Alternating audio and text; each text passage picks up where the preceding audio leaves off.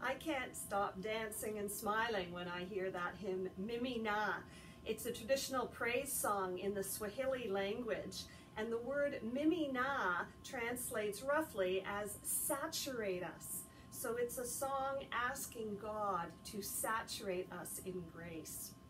Welcome to Pentecost Sunday, a day celebrating how God's Spirit does come down and saturates not only the faithful, but also the doubtful, far and wide, across generations, cultures, and languages. I'm Reverend Elise Feltrin from St. Andrew's United Church in Bayfield, and I'm delighted that you have found us here somehow on Church Online as we celebrate Pentecost together. As always, we begin by lighting a candle, and if you have one with you, I invite you to light one too, to ignite this flame, this little tongue of fire that serves to remind us of the Spirit's presence, the abiding presence of God's Spirit, the spark of divine love, the light of Christ, always near, always guiding, always inspiring. Friends, it's on this day, on this weekend, that worship would have been celebrated at our annual regional meeting with the 3 regions of Antler River Watershed, Western Ontario Waterways, and Horseshoe Falls coming together on the shores of Lake Huron in Port Elgin. But that gathering, like so many others these days, is not to be. Instead, today we are sharing in the same opening ritual and prayers in worship across all 3 regions. Not by design, but by coincidence, all 3 of our regions are named after water. Water defines us. Watersheds cradle us. Lakes and rivers surround us. Water here represents the 3 regions that would have come together this weekend. In the Gospel of John, Jesus says, "Out of the believer's heart shall flow rivers of living water."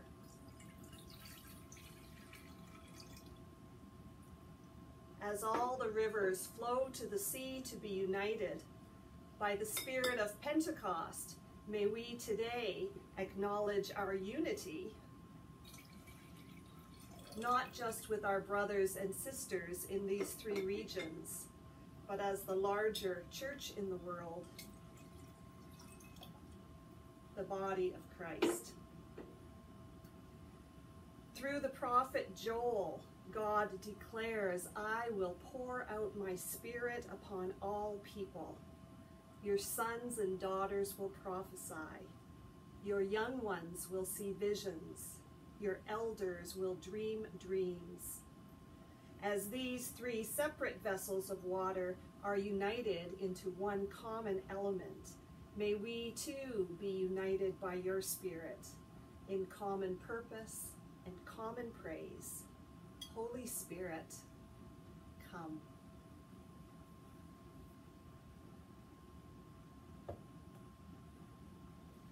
Let us pray. Gracious God, we acknowledge the power of your Spirit, like tongues of fire, like rushing wind, like flowing water, acknowledging what can't be, but in hope for what will be. We beckon your Spirit among us today. Like a wildfire, may the Holy Spirit grow through us and give us voice that we might speak in tongues of justice, peace, and love.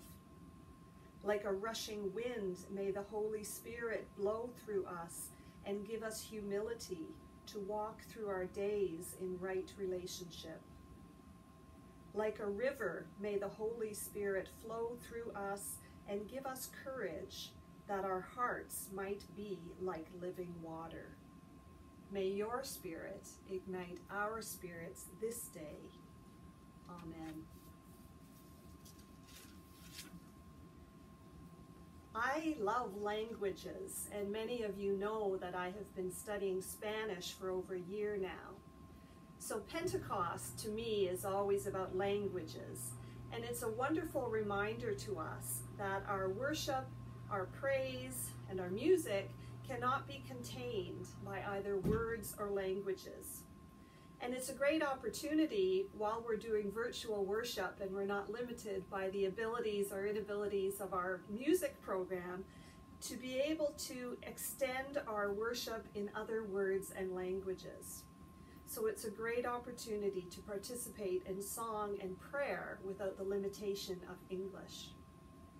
Our next hymn is a multilingual version of Voices United 381, Spirit of Life, and please feel free to sing along in the language of your choice. Following that, if you'll scroll down and click on the next section, we'll return with our scripture reading and reflection for the day.